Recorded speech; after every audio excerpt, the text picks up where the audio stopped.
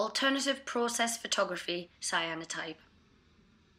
We're going to be looking at wet cyanotype process today, and we're going to particularly be looking at the two different ways that you can approach this. So this first little part of the video is about using pre-prepared paper. Collect together all of the items that you would like to use. You may want to make different marks, different ways of splashing and applying the different things, like your vinegar. You might want to try lemon juice. I wouldn't do bleaches at the moment. I would always tend to do those afterwards because they're a little bit easier to control, but it's entirely up to you how much you want to experiment at the end of the day. So here I've just placed the objects on, and then obviously you can see quite roughly I'm just throwing all the different powders into position, and then as soon as that's done you want to place your cyanotype outside.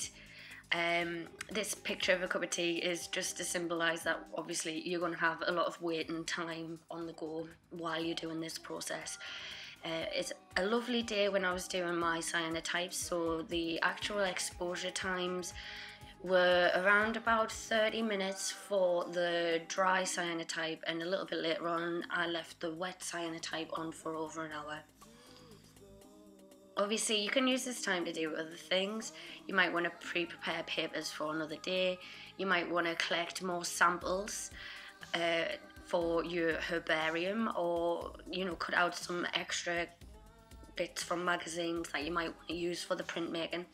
Once you're happy that the exposure has gone to the extent that you want it to, and in my case I really like this rust colour, so when it starts to go this really orangey colour, that's when I feel at the happiest. You may not be able to allow your cyanotype to go to that kind of colour. I'm using really opaque objects here to create my prints.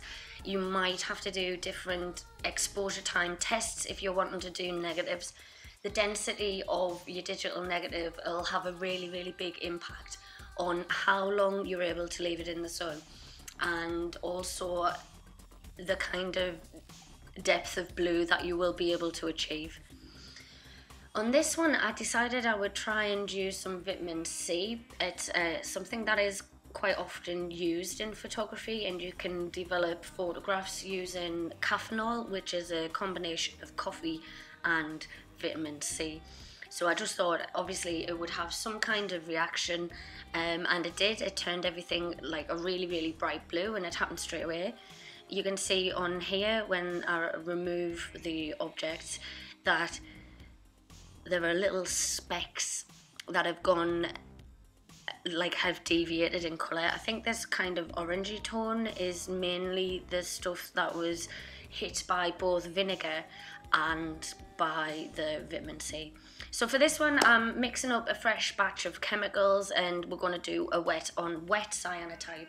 So here I'm just doing a really quick application. I'm not really that bothered about whether it's even or whether there's extra thicknesses in places, because I'm going to leave it for such a long exposure time it shouldn't really matter. Take your time to place all of your objects into position again. Obviously arranging the objects themselves is one of the big parts of artistry in itself. So once you're happy with your arrangement, things will have started to dry depending on what type of paper that you'll have been using. In my case I'm using Fabriano cold pressed watercolor paper, and it's quite thick and it's quite absorbent, so you can see it's already changing color as well because I'm doing this process in the light of the window. Again, it doesn't really matter at this point because of the opacity of the objects I'm using. Once you're happy and you've splashed on vinegar and water and in this case saffron and vitamin C, then obviously cover it over with another plane of glass and take it outside to leave it in the sun. Another part of the photography game is the waiting around, and again it's up to you what you do. I tend to just chill out. That's what makes this process so enjoyable. I can be creating work while also chilling out. I created a yarden solely really for these kind of processes. It's and also to have a nice space to chill out in. It's invaluable for this kind of process to have live and fresh specimens. So this is a wet on wet cyanotype, and you can see the rust colour hasn't come through quite as much. Perhaps that's because I could have left it a little bit longer. This was left for twice the time of the dry cyanotype, and then here you can see what happens at the very finish. And I think the wet on wet cyanotype is actually a much darker Prussian blue than the dry ones. So again, that's going to be up to you and your personal decision making process on whether you want a really nice deep dark or a little bit more of a matte blue colour. So have fun, experiment. You always, again, take notes, mental notes, absolutely fine. And if you've enjoyed this, do like and subscribe, as everybody says.